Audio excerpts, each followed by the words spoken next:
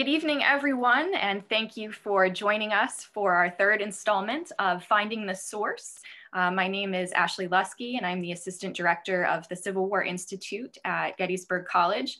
Unfortunately, my usual partner in crime, Pete Carmichael, can't join us this evening because he is feeling under the weather.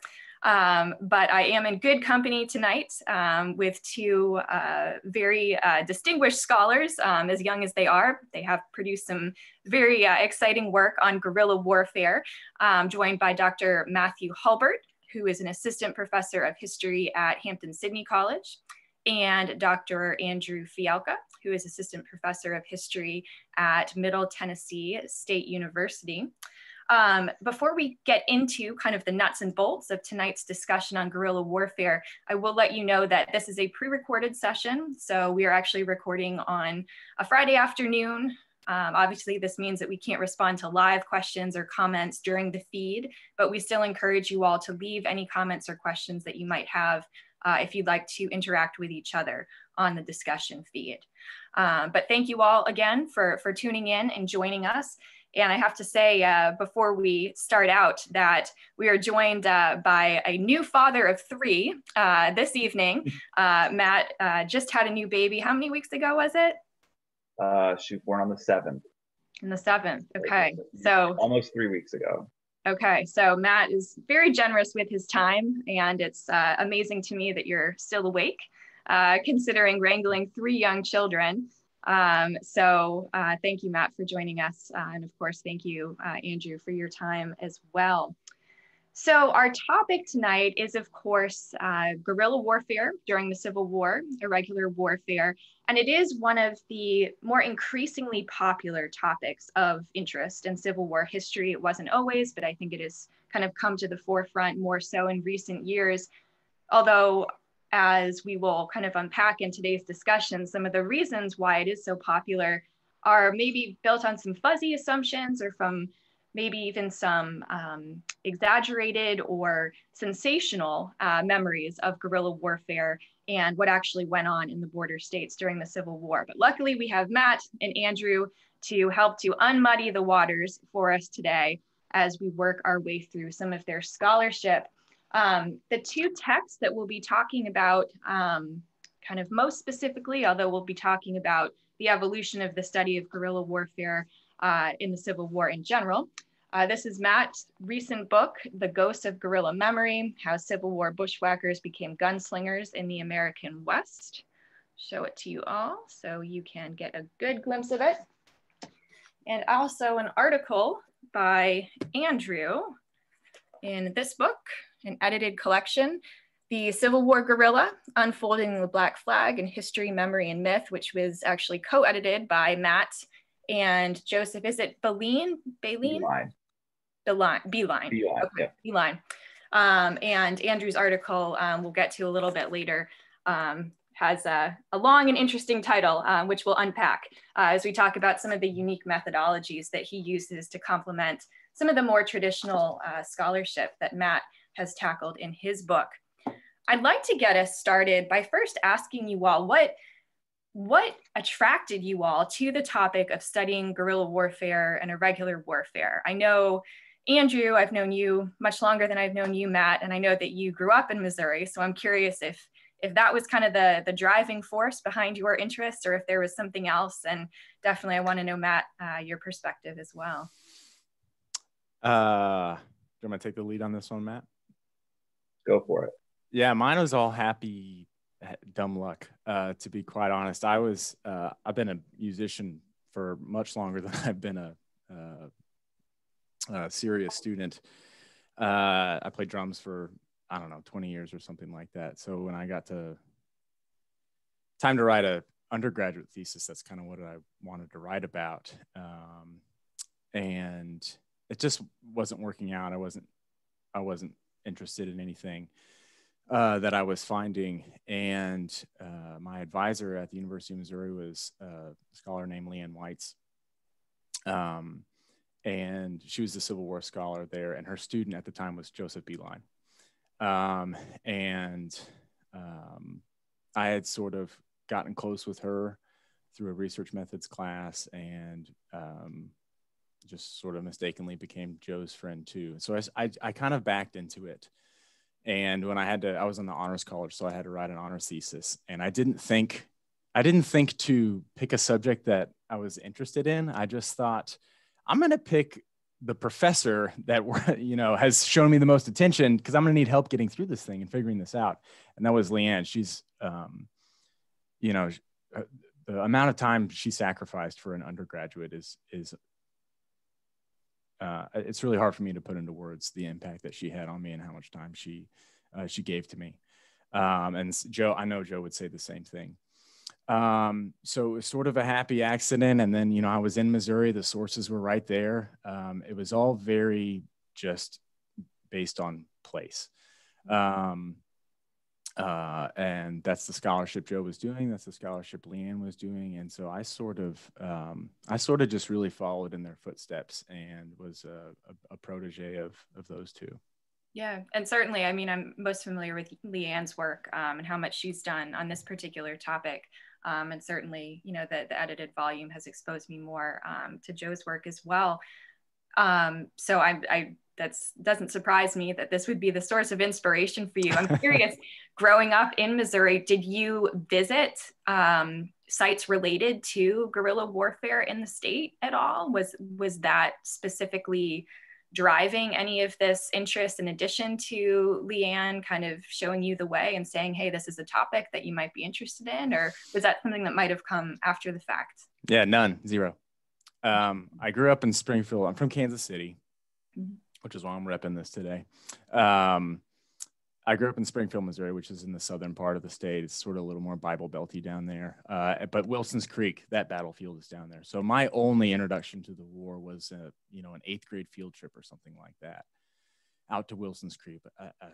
I think I'd been out there a couple times. But Kansas City is so big, and there are good historical societies there and projects there, but it just wasn't on a kid's radar. And so I didn't know anything until I got to Columbia. That's where the University of Missouri is, in the middle of the state. And the Centralia massacre site is just, I don't know, a 15 or 20 minute drive away. Yeah. So there's not, as far as public history goes, there's not a lot. And you kind of have to, you kind of got to do what Matt did and drive around to these graveyards in the middle of nowhere. Yeah. That was the topic that I figured that we'd end on, is actually kind of bringing us into the present. And I understand why, even growing up in Missouri, this wasn't really on your radar, because it doesn't seem to be on a lot of people's radar these days, and hasn't been for some time in terms of, markings on the landscape or interpretation. So that makes perfect sense. And you mentioned the geography of the state of Missouri too, which is something that I'd like us to get into as well. But first, Matt, I want to hear from you. What drove you to research this topic? Well, I would love to say that I had more of a grand master plan than Andrew did, but honestly, my initial interest, like probably a generation of kids who just liked Western movies, my initial interest was in the James brothers and the Younger brothers, and that sort of, period where Western Missouri and Kansas are the Wild West. And as I delved into those figures, if you go back far enough, you hit the war, and, you kind of get that little cartoon light bulb that says, wait a minute, why do I think of them as cowboys and gunslingers, and not as, diehard Confederate guerrillas from, deeply held, deep enslaved country? You wanted to talk about geography later. I mean, they're from the heart of Little Dixie. So, I mean, that's really kind of the underlying question of ghosts. And so in some ways, what I walk through in the book is basically what I stumbled through as a graduate student, kind of answering that question for myself, and why, at this point, sadly, when you ask students who Jesse James is, they either think of the motorcycle guy, who I think dated Sandra Bullock maybe for a little while, or they think of no one. But for people old enough, they think of Jesse and Frank James, as gunfighters and, train robbers. Why is that?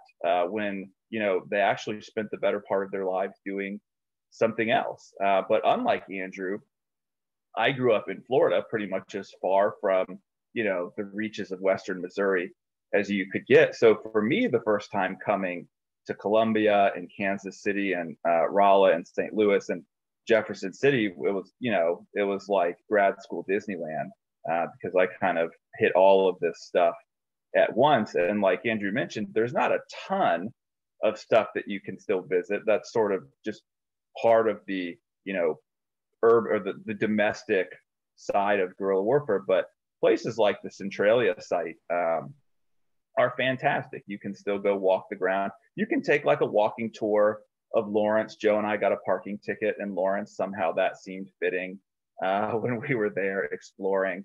But so it's interesting. And I think Andrew and I are not unusual in that a lot of people who end up studying this, they kind of come to it in weird ways. And I think that's because for a long time, it just hasn't been a mainstream thing. You almost had to sort of find it in the back of the garage, stumble into it in the dark. But it is getting bigger now. I think it's more mainstream now, certainly, than it was when Andrew and I started looking at it. Right. Yeah, no, I think it definitely has become more mainstream. And of course, some of the reason for that is people's fascination with the sensational stories, which aren't entirely historically accurate. There are some grains of salt, some grains, more grains than others, depending on the topic that you're talking about. But people do have a fascination with the topic because of the romance of it and the excitement of it. And of course, pop culture, which we'll talk about a little bit later in our discussion. Can you kind of get us started, Matt, with orienting us to what primed Missouri to be the stage for this big contest of guerrilla warfare? In your book, I thought you did such a great job outlining the certain factors. There's geographical factors, there's political factors, cultural issues, social issues, ethnic issues that roll into why Missouri becomes the site of so many of these guerrilla episodes. So I'm wondering if you can kind of give us a Cliff Notes version of that to help our audiences understand how guerrillas came to dominate so much of the warfare that takes place there during the Civil War years. Sure. Well, I can at least try, and then you guys can tell me if I did a bad job. Andrew can fix it if I did a bad job. Basically, if we sort of step back, we look at the war, but step back in the process of doing that, it's not just that Eastern War for Emancipation that we tend to, sort of the Ken Burns version of the war. It's really this broader continental conflict where whatever happens in that Eastern realm is going to directly affect what happens in the Western half, which is, sort of this unpainted imperial canvas that we're just waiting to fill in as soon as we settle what's it going to look like in terms of slavery, who's allowed to live there, what kind of labor will we have. And if you look geographically, at even the like middle school color coded version of a map of the United States, Missouri is basically the conduit that connects those two halves. So it's like all of the sort of Civil War vibes that connect imperialism and emancipation, Missouri is the thing that plugs them together. It also helps that it's the physical gateway for people move. I mean, it's, the archers are there for a reason. So basically, we get to a point where Missouri is sort of the westernmost settled place. So we have people piling in with their slaves. We have people piling in without their slaves. And the war basically starts in Missouri a decade before it starts anywhere else. What we see in the 1860s is really just a continuation of what we'd already seen. I mean, Lawrence has been burned once before. I mean, long before Quantrill shows up in 63. So this helps explain why there's so much bad blood in Missouri, because it's almost like the entire war in microcosm. It also explains why so many people don't leave and they choose to, the best answer we have for why men choose to fight as guerrillas is because it was the option that didn't make you leave home. When you join the army, your colonel says, all right, pack it up, guys. We're going to Iowa, or we're going to Tennessee, or we're going to Virginia.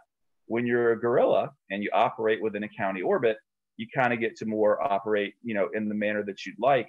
So we've got a fight that goes on longer. We've got a fight that's on your terms. It's local, which makes it personal. So it's not that you're killing strangers. You're killing that German who you hate because you think he wants to take your slaves away. He's trying to kill you because he hates you, because he thinks with your slaves, you're going to undercut his ability to feed his family. So it's sort of all of the violence and all of the political inflection that we see on the national stage condensed down into a state level version. And then because of the geography of the state with the river, slavery ends up in sort of specific places, which is why we get these hot spots that Andrew is probably much more qualified to talk about because he's actually mapped them. So it's really like almost pressure points might not be the right word, but there are flashpoints in Missouri where the violence is in some ways unlike what we see in other places. But as you've mentioned, in other ways, it's sort of overblown. And it's not all that unlike the irregular violence we see in Georgia or Mississippi or anywhere, where armies go. Sure.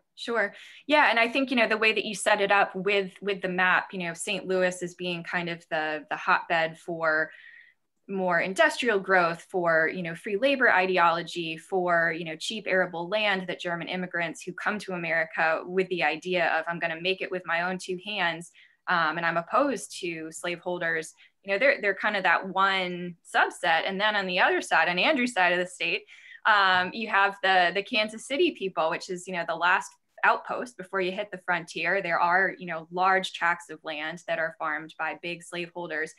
And then you have that upper portion kind of in between the Little Dixie that you talk about, where you have lots of Confederate pockets. But every time you see those Confederate pockets, you also have kind of rubbing elbows right next door to them or vying for land. You also have the sporadic pockets of, the free labor people who turn out to be the Unionists during the war.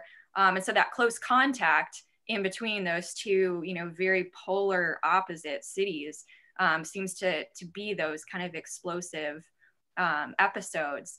And, I think you touched on a good point about what Andrew's done with GIS and with digital mapping tools is something that I think you place order and reason and explanation on why guerrilla warfare happens, where it does and when it does throughout the war.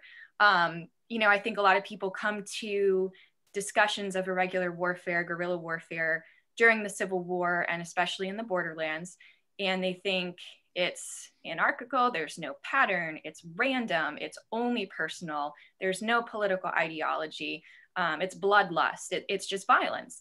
But Andrew, what you found kind of combining, the logic of the geography and where people settle and the political economies and social structures that stem out of that, combined with how the war is unfolding in the East and then regular armies moving throughout the state, that tells a different story. So can you kind of help to unpack how your methodologies have kind of unmuddied those waters for us and placed a map, a pattern, some organization on what a lot of people have considered to be just utter chaos for so long? Sure. And it's really important to pay homage to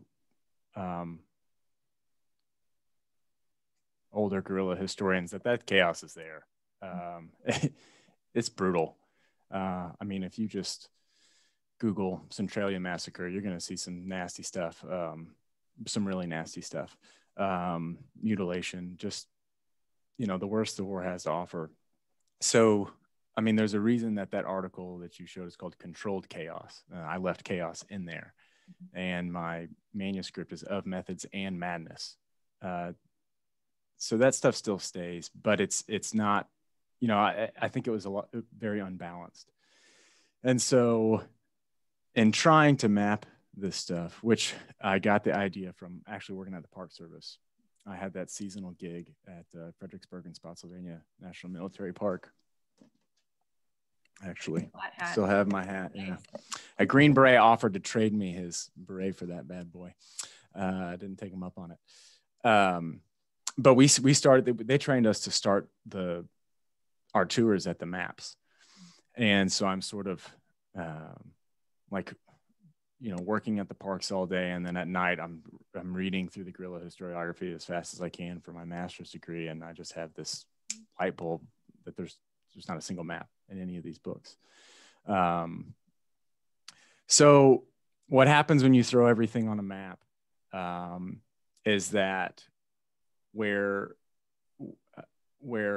Southerners, where the population of Southern sympathizers lived, where reports of guerrilla violence are, and where Union occupiers were, is all in the same space.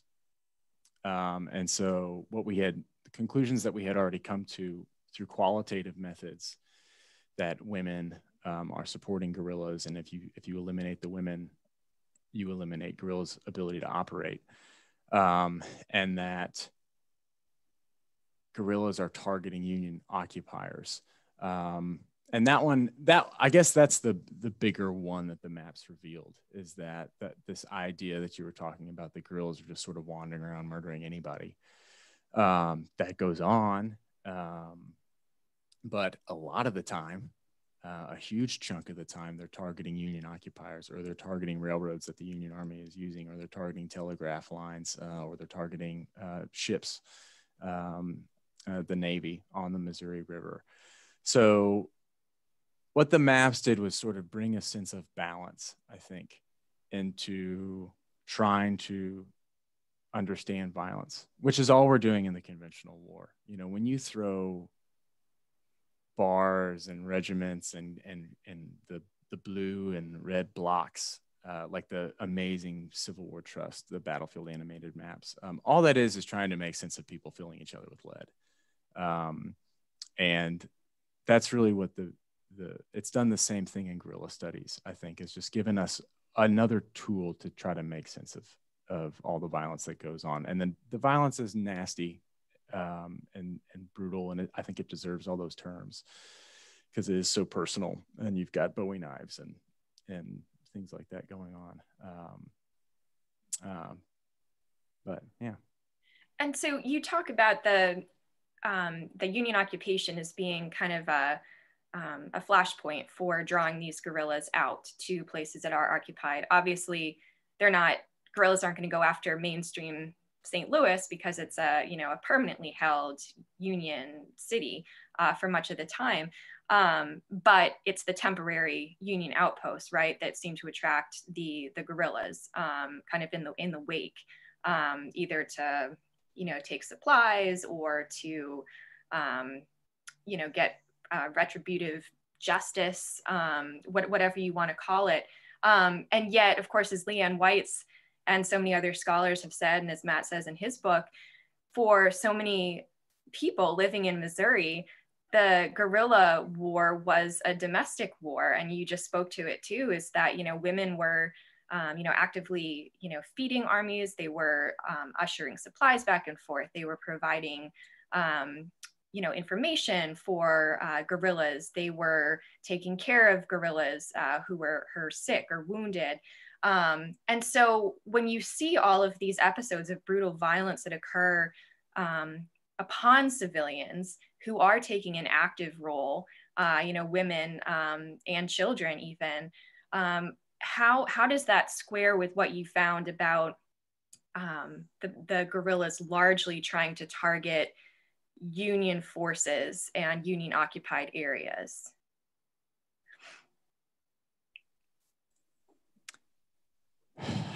How it squares with it. I mean, so Matt, when we were in graduate school, Matt used a term called day tripping guerrillas.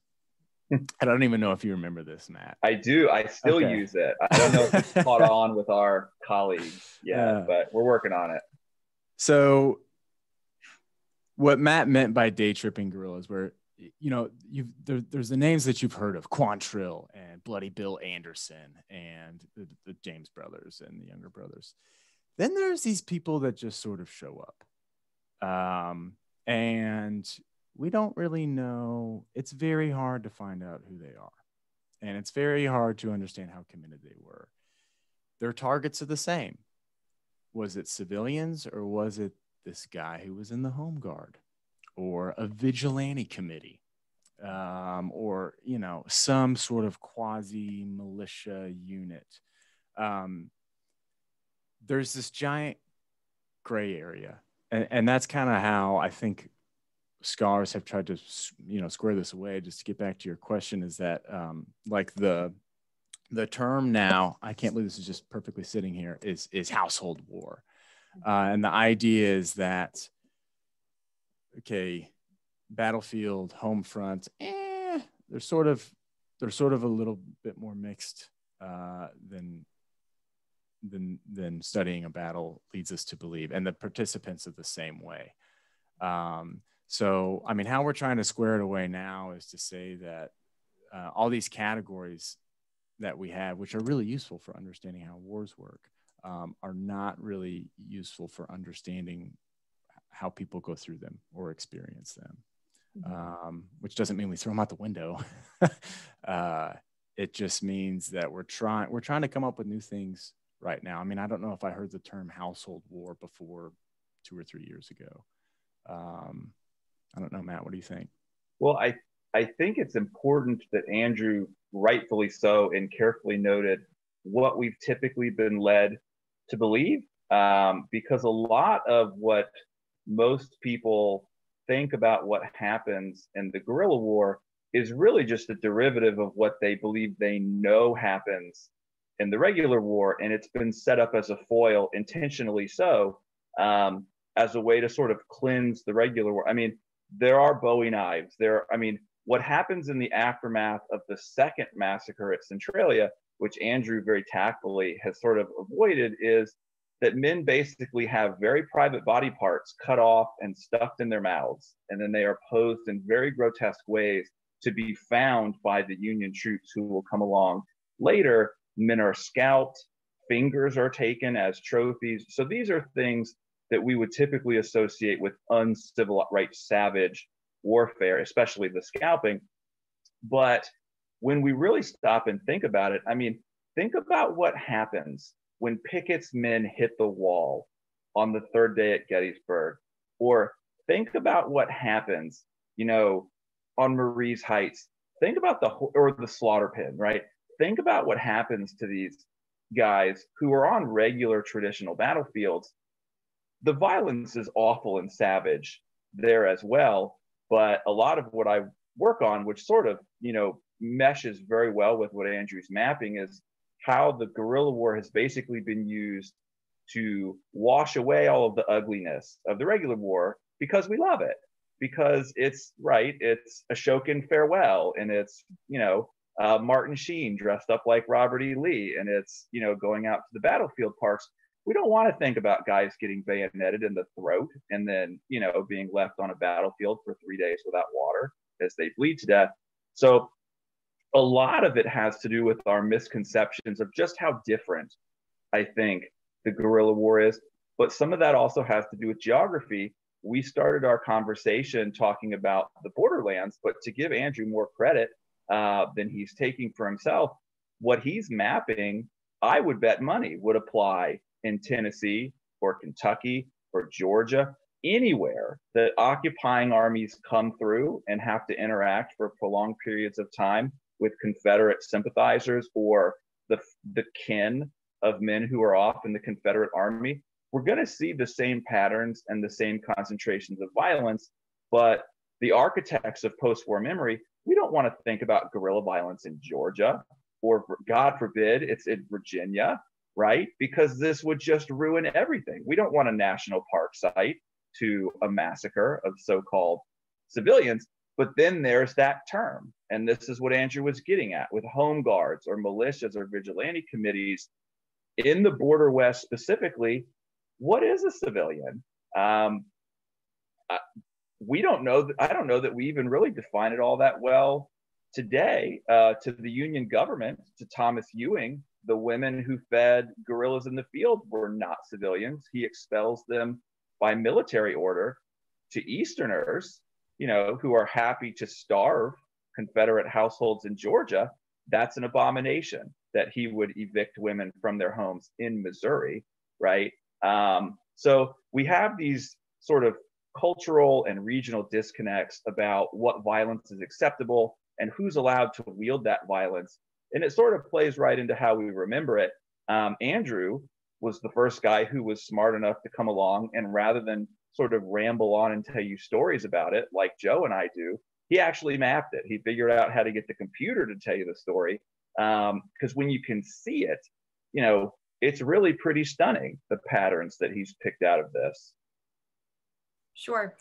No, I think that that's very true. And I think that you're, the West, or the, the borderlands, as being the foil to what's going on in the East, it does make it the dumping ground for everything that we don't want to consider,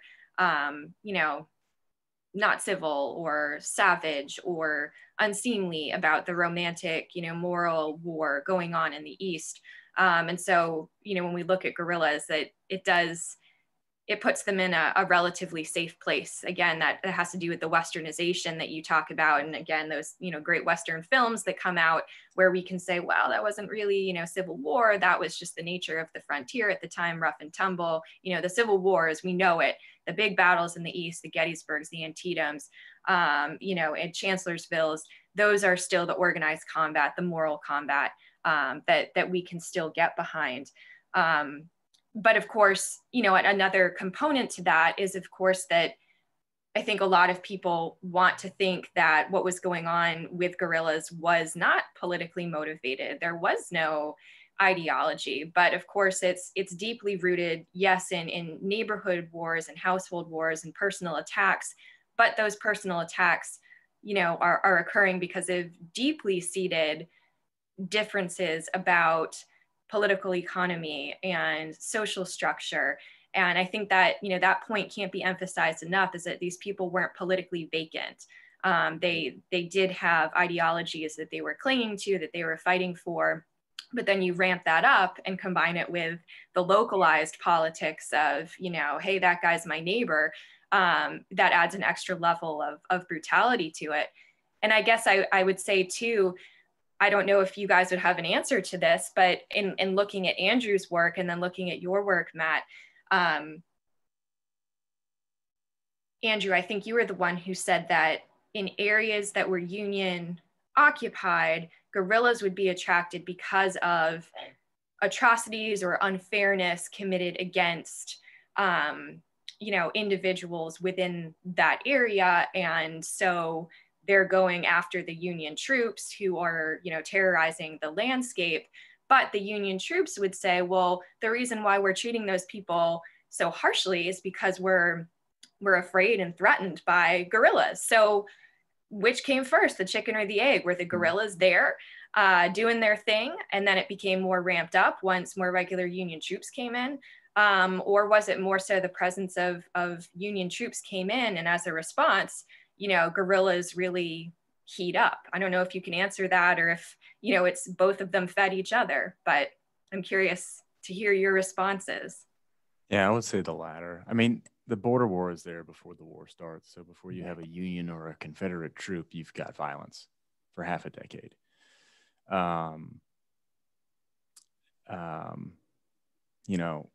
Osceola burns down, and that's in Missouri. John Brown, of course, this is his famous, there's a Mizzou KU basketball game not too long ago that the KU crowd holds up a huge sign of John Brown. I mean, it's still sort of embedded in the memory of the border war. So the violence is, it's already there. And it depends how the Union brings it in. When the Union dumps a couple of regiments in St. Louis, things calm down. They're doing, Stephen Ash is just a great historian who showed sort of what the Union Army is doing in cities as far as sanitation and schools and jobs and all this sort of stuff. But 2,000 Union troops in a city is not a cavalry, patrol of 20 guys in the middle of Missouri. And that's a lot of what I found out is sort of, I called it temporary Union occupation, but raids, scouts, expeditions, these things sort of pour fuel on the fire. They're undisciplined. Well, it just depends on the officer, of course, but there's a greater chance for them to be undisciplined. And that's where you get, the idea of a federal tyrant comes true for Southern sympathizing population, and the need if you're rooted in Southern honor and Southern manhood, to respond to that with violence. It's all there. So yeah, I really steer away from the chicken or the egg debate, but if I had to answer it, the violence is created in the context of slavery, and the whole system of slavery that the state economy is run on is, violence supports the system of slavery: physical violence, sexual violence, familial violence. What rendition it takes, or I mean, we're all talking about the same thing. Yeah. I think to Andrew's point, there's actually, and he's hit on it, he just hasn't named it. There's really a third option, and I hesitate to carry our like chicken or egg metaphor to, sort of an artificial form of genesis here.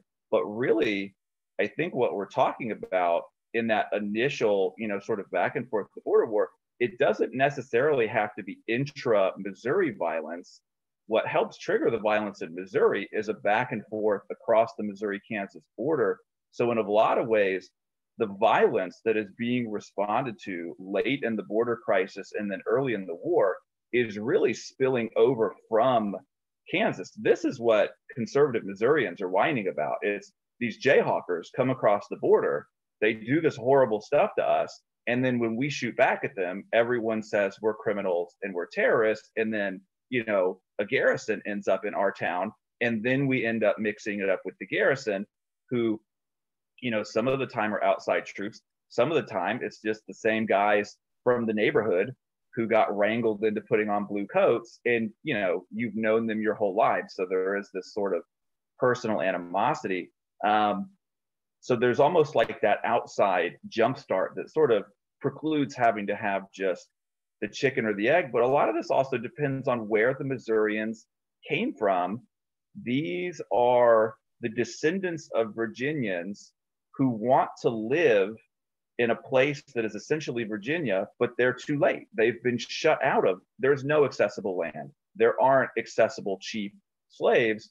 Missouri is like the last best option. They get here, and then to the west of them, there are these Kansans who are going to ruin everything, because they genuinely believe that if slavery can't expand, it's going to die.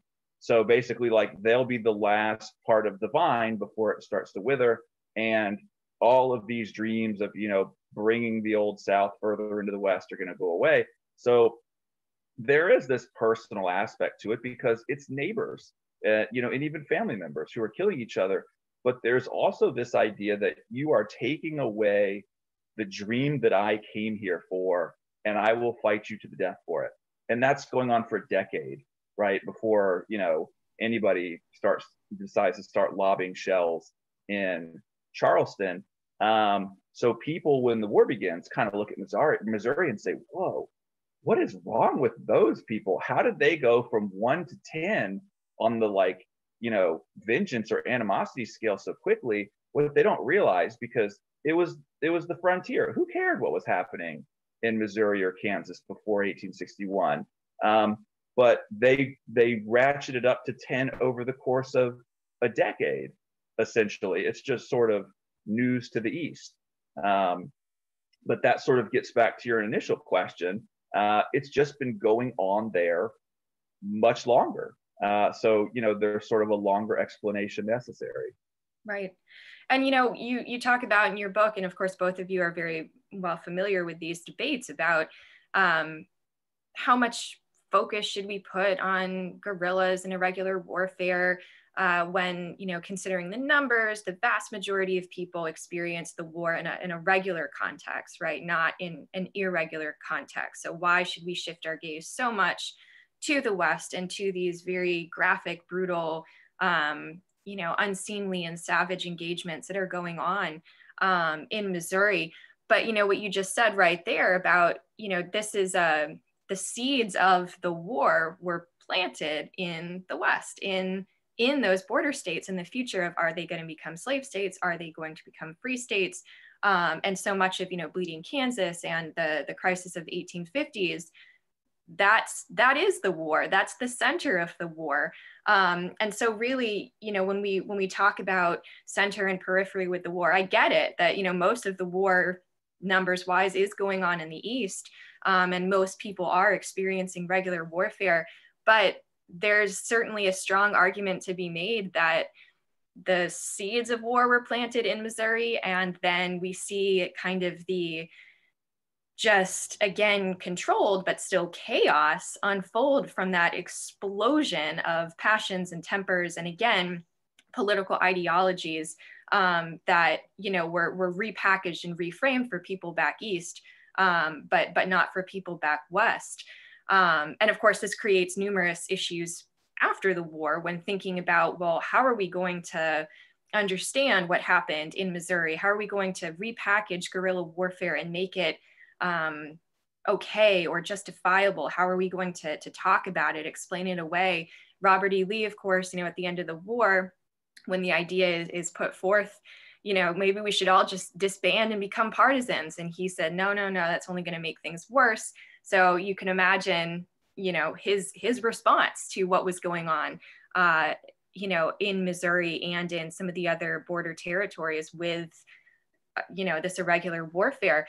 But we have all these competing threads of memory. So I'd like to kind of get into a lot of that. And I know it's very complex, Matt, and you've done really great work in your book here, unpacking how the evolution of memory occurs in the post-war years and into the early 20th century and even up through today. But let's talk about the lost cause and how the guerrilla narrative could fit, couldn't fit within the lost cause narrative, and who some of the key players were in trying to find a way to move forward from the Civil War, but finding a place for guerrillas within that narrative.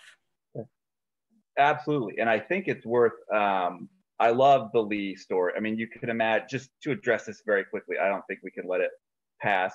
You can imagine these sort of stuffy, very privileged, I mean, they were his staff officers for a reason, right? And they're all thinking, like, let's go camp in the woods and be guerrillas, and we'll show those Yankees, you know, what it's like, because my uncle used to take me deer hunting. They have absolutely no idea what it means to really operate a household insurgency like what we see go on in Missouri. And had they had any idea and what the consequences would have been for their own household, which presumably would have had to support them, I don't think they would have thought it was such a hot idea. And, you know, I don't know that we know all that much about Lee's mindset in that moment specifically to do with this topic, but I like to think he at least had an inkling of what the Union response to widespread guerrilla warfare is going to be. I mean, imagine Order Number 11 in Missouri, but writ large across Virginia or across Georgia. It's going to be a pretty ugly picture. And the South has kind of been beat up enough. But anyway, to the question that you actually asked about, sorry, I couldn't let it go. To the question that you actually asked about memory, right after the war, we hit this really interesting sort of fork in the road. We've got to figure out what we're going to do with these guys, because the war that they've been fighting doesn't look like the one that the majority of Americans experience, but there are an awful lot of people for whom the guerrilla war was the regular war. So this is something that has to be reckoned with very quickly. These sort of ground floor architects of the lost cause decide, you know what, our best bet here, and this sort of fits within the Blightian model of memory, or, you know, Carrie Janey has sort of come along and tweaked it as well. It fits very much within this accepted model. We essentially see North and South reuniting on the idea that we can reconcile around a brother's war with mutual honor and chivalry. And man, we fought each other like hell, but at the end of the day, we shook hands and had a beer and went home, and, you know, we were buddies again.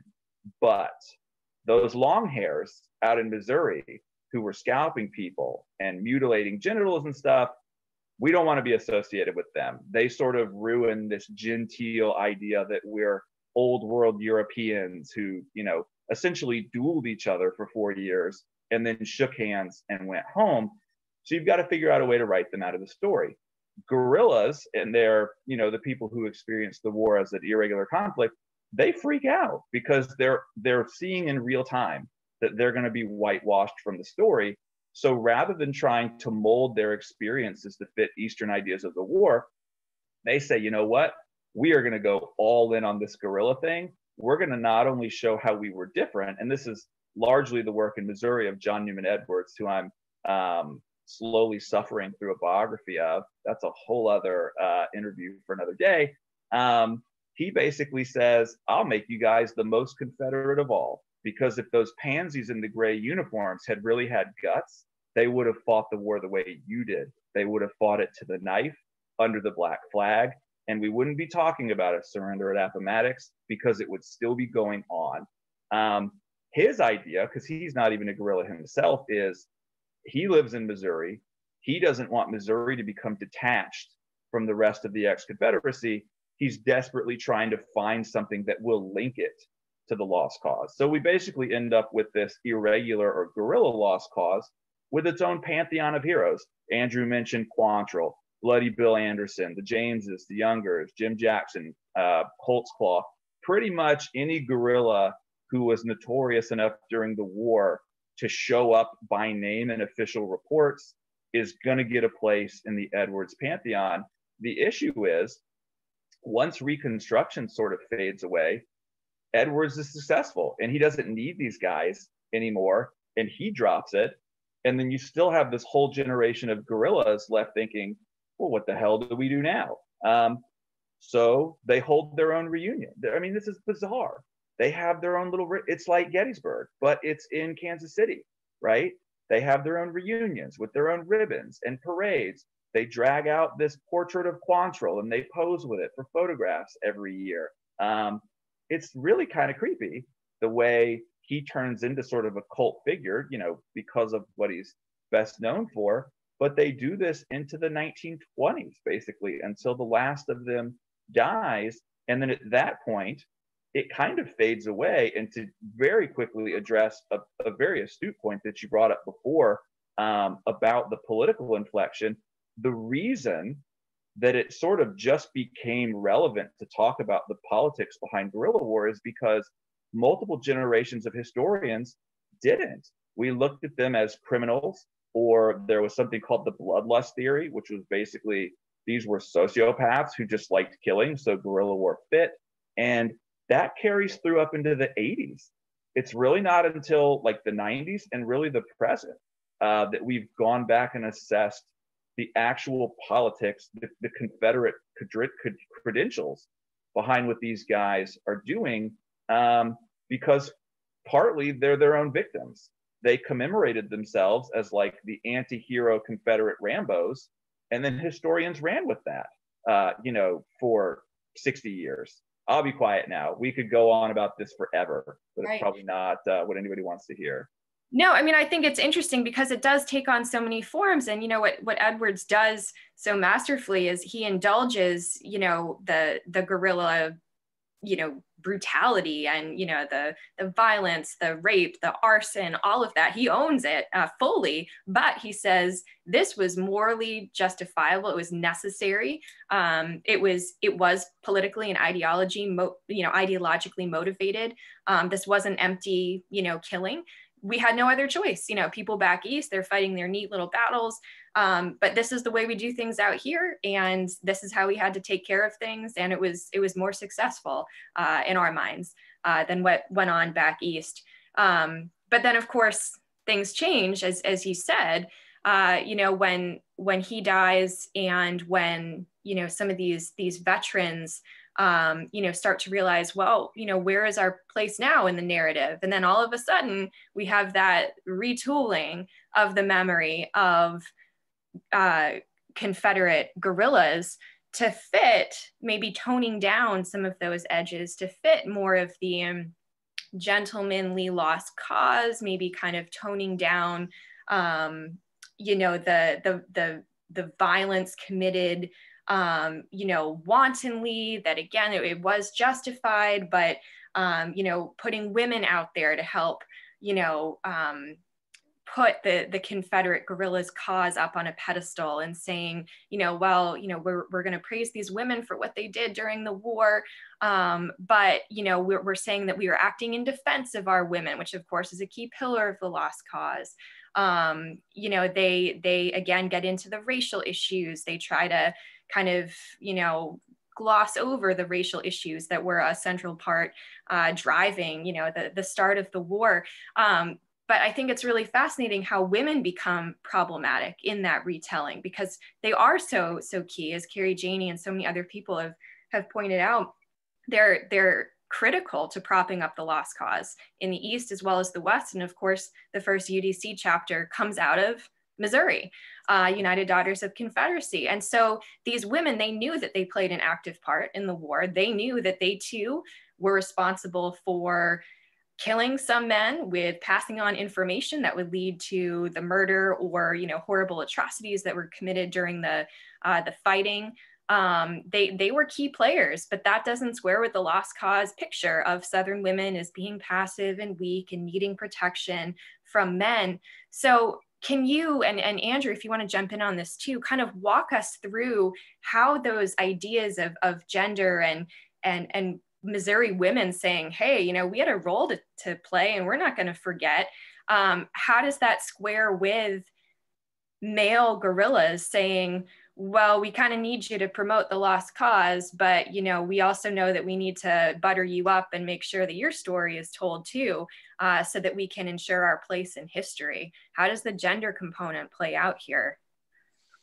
I'm going to let Matt deal with everything memory, but I just want to say, if Anti-Hero Confederate Rambo is not the name of your next book, then I just don't think I'm going to read it. Well, all right. Well, we'll talk to the press about that. It's really this interesting intersection of power, because whether we're talking about the irregular or the regular lost cause, women run the show largely because women socially and politically are the only ones who can really fundraise for these things. I mean, the last 2 years, we've had this big discussion about what to do with monuments and statues and these other things. All of them have that little, the Lest We Forget UDC plaque. What people don't always realize is that's because the UDC paid for it, because they were the only ones. If you were a Confederate veteran, you couldn't go around with the hat out. That was unmanly, right? That was women's social work. And they were seen as non-threatening, right? Because if you're a woman, you can't possibly have political influence, right? And yet that's exactly what they were doing, was advancing a political narrative. But it's safe. And they know it. They figure out very early on, wait a minute, we're the ones with all the money. Why are we letting these old beard guys tell us, what to do? We can kind of, exert some influence here. And there's this brief window in the borderlands, specifically in Missouri, where women do realize, hey, we were active belligerents in this guerrilla war, not just as quartermasters. There's this great volume they publish in the late teens, early 20s, where women basically tell the stories of when their husbands are gone.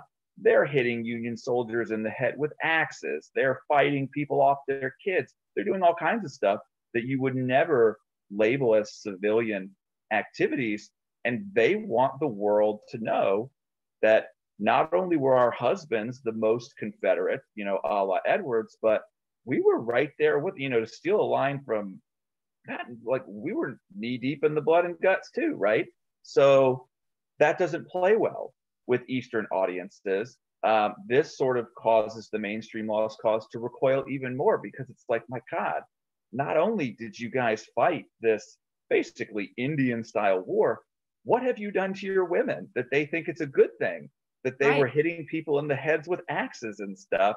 We don't. And also, what's wrong with the men that they couldn't protect them, right? It seems emasculating, even at the same time as they're talking about these atrocities committed by men. It seems like, well, the women were left to take care of themselves, and maybe they should have been fighting the war.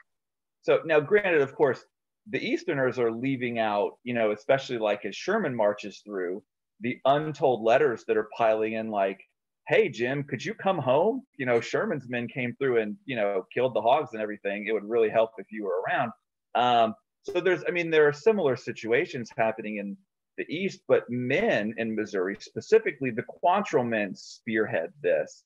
They basically figure out, we look really bad when our women do more than fundraise behind the scenes, we have to sort of shut the door on this or put the lid back on it.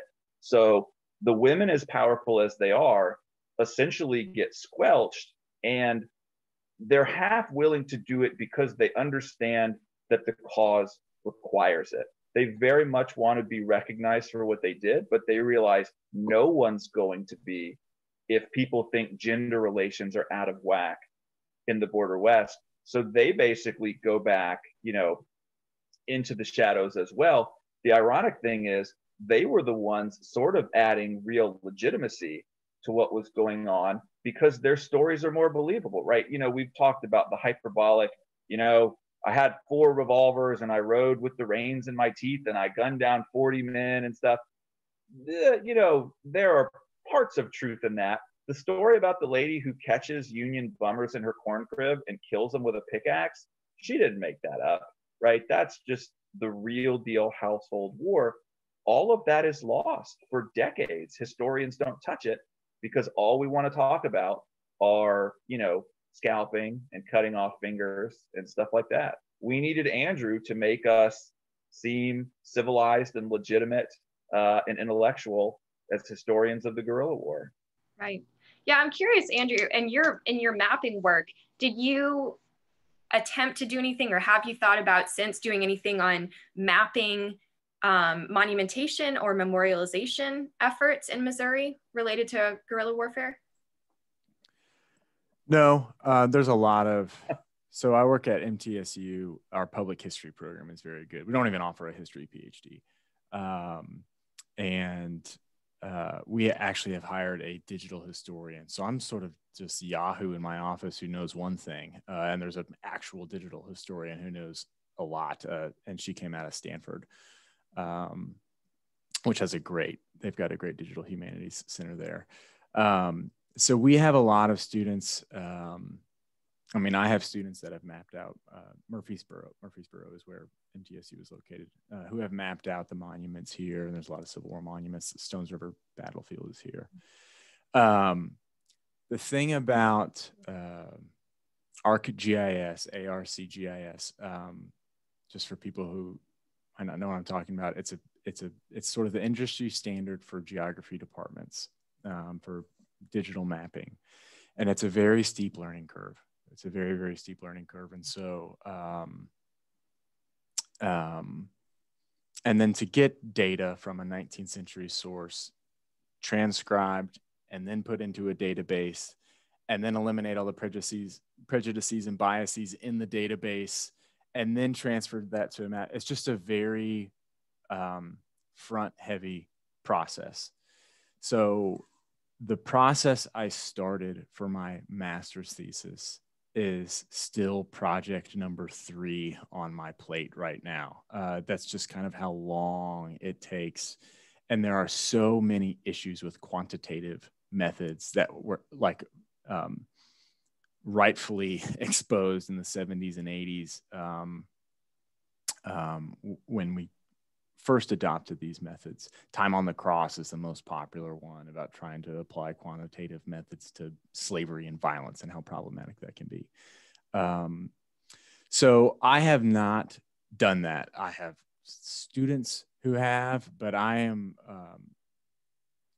what I'm trying to do now is the official records of the War of the Rebellion, and basically take the method that I used in Missouri and say, okay, what does this look like with a national source? Because that, just talking about Missouri isn't going to get people's attention. It's just not. We're sort of our own little thing out here. But you start talking, you do what Daniel Sutherland did, and you start talking about guerrillas in the Deep South and out east, and now all of a sudden you've got people's attention, and he does have a lot of people's attention. People know his name for a reason. So that's what I'm trying to do, is sort of use him as a model and what he was so successful at. And the OR is, if you're going to go for a national source, that's the one. And we also know all the problems with the OR, thanks to this wonderful article by Yale Sternhell I hope I'm pronouncing her first name correctly, the Afterlives of a Confederate Archive, I think is what it's called. So that was a long way of saying no, sorry. So are you mapping guerrillas then using the ORs across different states, or is it a different focus for this project? It's pretty much repeating the same method. So for guerrillas. Yeah, so the OR has, gosh, I did the keyword search. I don't know how many tens of thousands. I can't remember the number right now, but reports of guerrilla violence in the OR. And Matt and I had sort of worked on all the terminology for this to figure out how to search this thing. Luckily, there was an NEH, a National Endowment for the Humanities project at the Digital Scholarship Lab, which is at the University of Richmond. And they were all able to map the Union Army through regimental histories through a veteran named Frederick Dyer, who came up with these brilliant volumes in what's called Dyer's Compendium. So that we already have a map of the Union Army, but it's at the regimental level. And it's problematic because so many Union occupiers that guerrillas were attacking were not at the regimental level. We're talking companies or cavalry patrols. So this is a monster issue to put guerrillas on the map at a national level, to put the Union Army on a map at a national level at the scale the Union Army was operating at against guerrillas. And that doesn't even talk about the women running the households who are supporting guerrillas, which is also an important layer on the map. So this is a monumental project. It was honestly too big for a dissertation or a master's thesis. And I should have done it at the county level. And I have a student now who I've said, do this at the county level. And he's had much more success. But I was really in the dark. There wasn't a whole lot of people doing this when I was around, and I didn't know where to go for help. I was at the University of Georgia, and we were building our DH lab from the ground up while I was there. So it wasn't sort of established. So, I'm hoping that people adopt this method and build maps of other things. But until, how do you learn the military history that you need to know to be a Civil War scholar and learn all this mapping software in one graduate program? Yeah, that's a tough one to crack. And so it's just going excruciatingly slow. Right. But also in Andrew's defense on the memory mapping angle, even if you did somehow take in both veins of training, for the most part, the sort of indicators that you would use to map sites of memory in the regular theater, they don't exist, or they're not accessible, at least in Missouri's guerrilla theater. I mean, some of the places that do have monuments, they're in people's yard, like they're literally in people's yards, or there's now a 7-Eleven on top of it, or Busch Stadium is now on top of it. And then some of these engagements, we think like, well, who couldn't find where a Civil War battle took place? But when you have the diary of some random guy from Clay County saying, we fought a little skirmish out near Phelps's Creek, what does that mean? I mean, that could be 50 different places in a given county. So to try to pinpoint those things with no corroborating evidence, because most of these people leave absolutely no written record, it's next to impossible. But that's kind of the story unto itself. The fact that Andrew can map, Michael Fellman called it the War of 10,000 Nasty Incidents. He was probably underestimating, once we see Andrew's maps, the fact that we know all those little dots took place and there are like 4 existing monuments. I mean, that unto itself kind of tells us the post-war, the commemorative story of guerrillas, at least in Missouri. I would imagine in other places it's the same, if not even more bare, because I would imagine the closer you got to the Atlantic, the less interested people were in preserving any of this that didn't really fit that mainstream narrative. No, I mean, it would be impossible to, pinpoint where Sarah's corn crib was or whatever for, the millions of raids that would have taken place. I wonder if, the things that you can pinpoint, even those structures that don't exist anymore, like, was it Lizzie Walker, was that her name, where the Quantrill's reunion was, or Lizzie Wallace? The farm, yes. Yeah, that no longer exists there. You know, if that would be a way around, you know, there's no interpretation or there's no kind of visualization. If you can drop a pin there and say, well, here's where it was, you know, the sites where we can kind of identify, at least within a relatively small geographical square, where something was, if that might be a way around this in the future, is creating some kind of virtual map tour of these sites so that people don't have to do the Matt Hulbert special and turns down AKA trespassing. You know, it's interesting. I mean, that's where I think, Andrew, your abilities with these digital tools they're being applied exactly where they need to be applied, because especially for public history and interpretation, where there hasn't been preservation or where things, you know, aren't marked, but we might know, you know, roughly where they were. Perhaps that's where your tools can come in handy with kind of repopulating the landscape, even if it's just on a digital basis. So blending. I've got two responses to this. Sorry to cut you off. I'm going to forget. I know I am. We have a couple models. So local knowledge is of utmost importance, and it's especially with the Civil War, because there's so many Civil War buffs out there. I mean, I pretty much have, every time I teach a Civil War class, I've got a student who's got more knowledge about like Tennessee than I'll ever have, ever. And there's a lot of those people out there. And so, and we have websites that take advantage of this. Clio is a really, really good one that sort of has like walking tours built through local knowledge that are amazing. So it can be done. No one's applied it to sort of crowdsourcing, you know, specific Civil War knowledge or regular knowledge. I've actually written a grant and failed to do this, but there's a model out there. There's several models that we can use. Another thing that we can use is, so Dyer, I mentioned Frederick Dyer earlier. He's this Union veteran that comes up with this compendium. He's got one volume on violent events of the Civil War. There's about 12,200, something like that.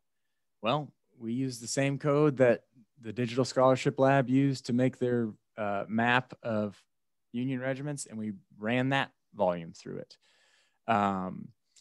And we know, first of all, there's less than 1% of the over 12,000 violent events of the Civil War are battles, less than 1%. So even though those hold the utmost importance in how the war is run and the politics behind the war and what happens, you know, with the Reconstruction Amendments and all this, as far as people's experience goes, it's not battles. That's what they read about in the papers, and that's what's turning, you know, pulling the levers behind the curtain. But raids and expeditions and occupations, and those are the things that are happening in the thousands, even in just his count. So, but we've got a map of those too.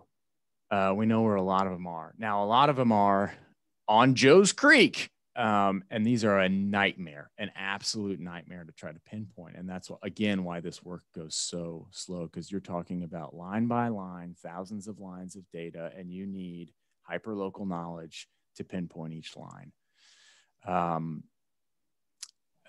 So the models are in place. As far as how do we ethically get undergraduate labor to work on this? How do we write a big enough grant to design an app to crowdsource this properly? The guy who started Leo, I presented with him at the National Council on Public History. You know, he had some personal funds that he started that website with out of his own desire to, you know, bring this to the public. That's not a reality for a lot of professors, especially junior faculty. So the models are there, the tech is there, but I think the humanities hasn't been great at using them. I mean, this is a huge problem that most programmers are white guys. These digital humanities labs that can hold these projects are in very few universities that have got the money to do it. So it's a little frustrating. This is why I'm going on this long of a rant, because everything's there.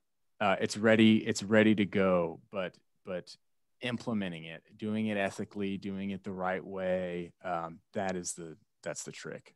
Sure. Sure. Yeah, I can imagine the frustrations if you're in that particular subset of the field and feeling like, you know, we have the tools, but in terms of getting it off the ground, it's that's a whole other story, and a story that, you know, these stories need to be told. They desperately have to be told. So yeah, I can imagine the frustrations. I had kind of a two-part related question to wrap us up, to kind of bring us homeward into the final part of Matt's book about how guerrillas did become gunslingers in the American West, and this westernization process that occurs in memory about guerrillas. So we have all these conflicting chords of memory, the Edwards memory, you know, promoting the, you know, the full-on guerrilla, the gory graphic, but justified politically motivated violence. Then we have the veterans who come in and say, well, it actually wasn't, you know, that bad. We fit within the lost cause, you know, ideology more so than you think, you know, tone down those women in terms of what they were doing during the war, and, you know, help them, you know, put us more centrally with the Eastern lost cause ideology. And then we also have another component, which is the memory of the Unionists in Missouri, because of course these guerrillas are wreaking havoc on somebody, and particularly the people of Lawrence, Kansas, who go through the second sacking in 1863. I found it so curious that, you know, they of course want to challenge the dominance of the guerrilla memory in Missouri. They want to make sure that, you know, guerrillas like Quantrill especially don't get, you know, the glory as being the, you know, this is what we were put up to do, and these evil Unionists made us do it, and it was totally justified and moral and all of that.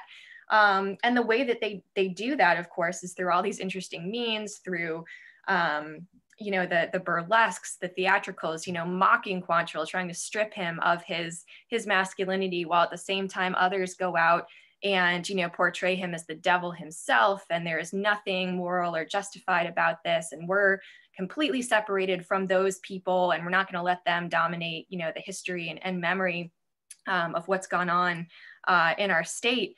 And yet then comes in this kind of westernization idea about how, well, you know, maybe guerrillas, they weren't really, you can't really be tied to Civil War, you know, politics and ideology. Well, you know, we'll put them in the dumping ground of Western history, which seems to come out of, again, forces in the East trying to figure out, how do we make a nice, tidy narrative about the Civil War, one that's moral and just and regular, you know, honorable soldiers fighting on the battlefields, and then coming together 25 years later, 50 years later, and shaking hands over the stone wall at Gettysburg.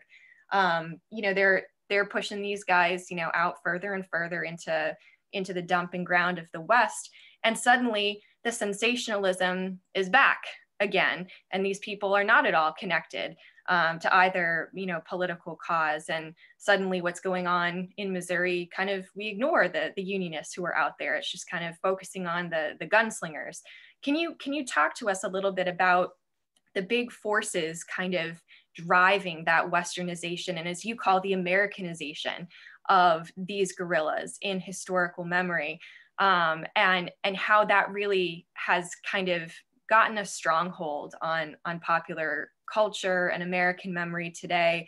Again, some of the things that maybe brought you into studying this as a field, because of that romantic idea of, you know, the westernization model. But you're really, you know, you're blending the history of the Civil War and Reconstruction with the history of the American West, and that crystallization of the American identity that comes out of that. So I was wondering if you could kind of speak to us about that, to bring us home to where that model came from, and why that staying power, you know, was so heavy. Sure.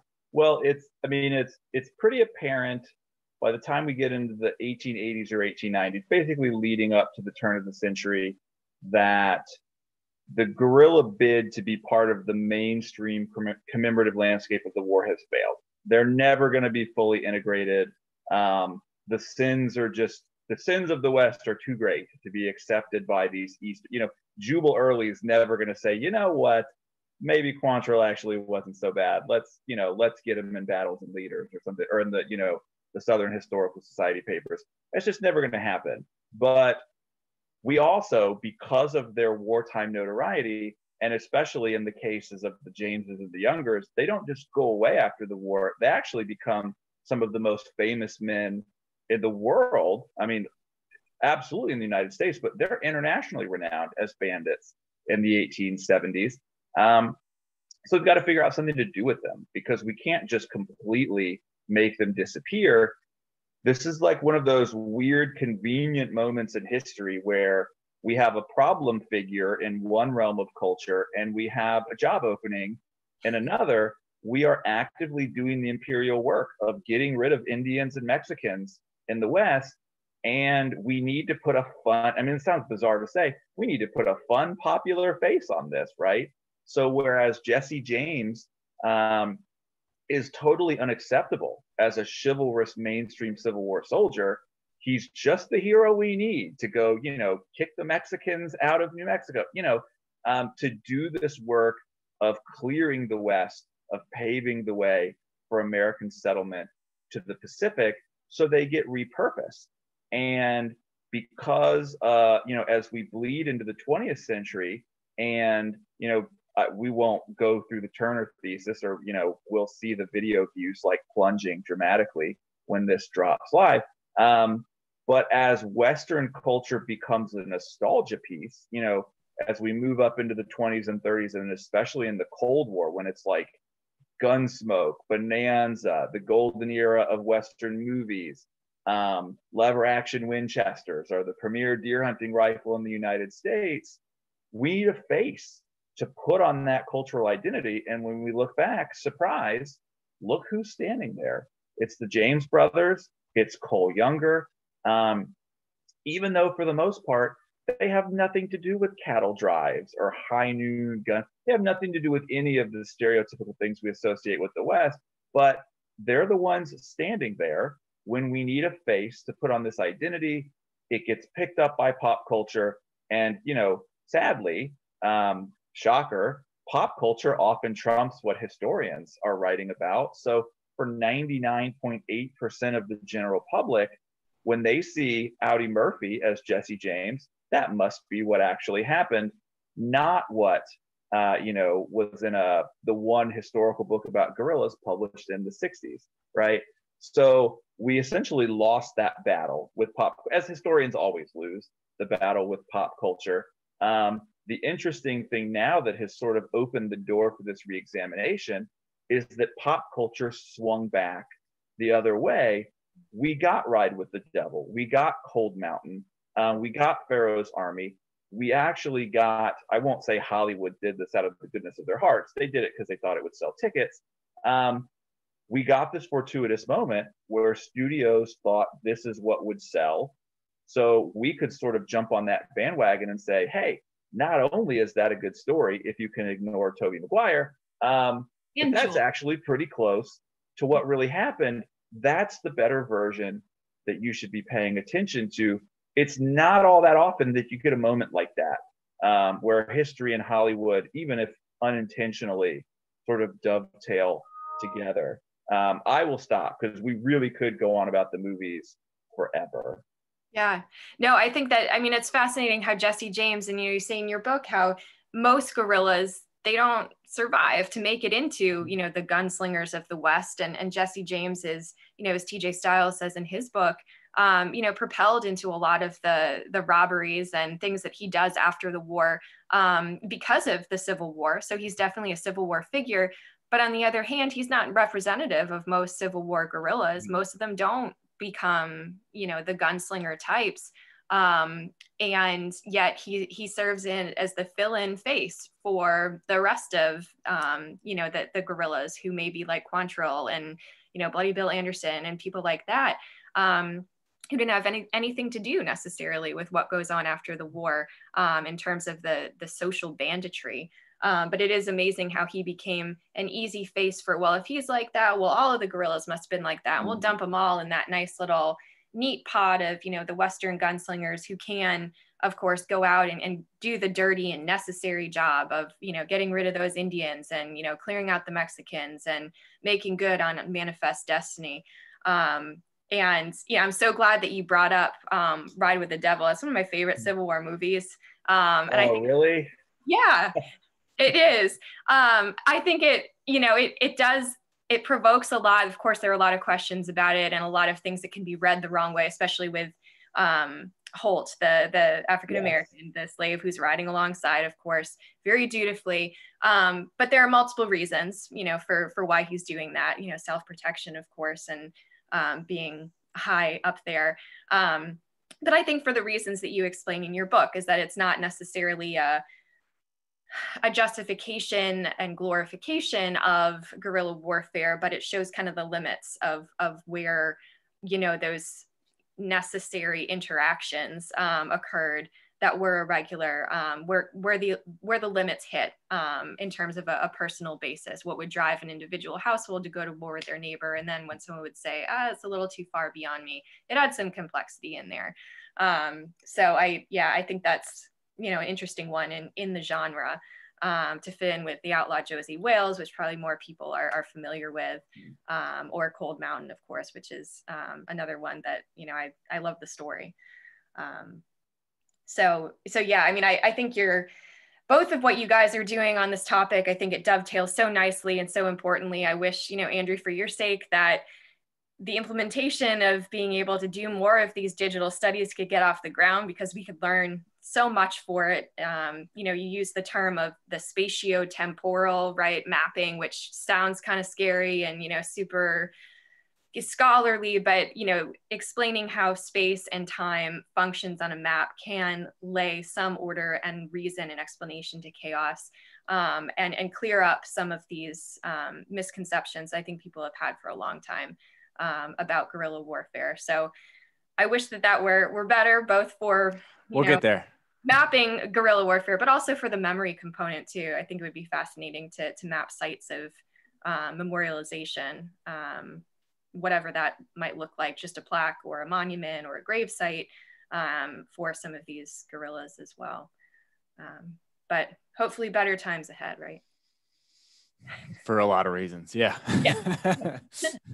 Well, thank you guys so much for joining us tonight. And thank you all for tuning in. Again, the two books that we were talking about, here is Matt's book, The Ghost of Guerrilla Memory. And here is Matt's other book. Edited volume by Matt and Joe Beeline, with, of course, Andrew's piece about the digital mapping technologies that we were talking about. So a lot of good work being produced on guerrillas these days. Barton Myers has done a lot of fascinating work on it as well. And of course, Joe Beeline. So I think there's a lot more coming out for people who might be intrigued by this conversation.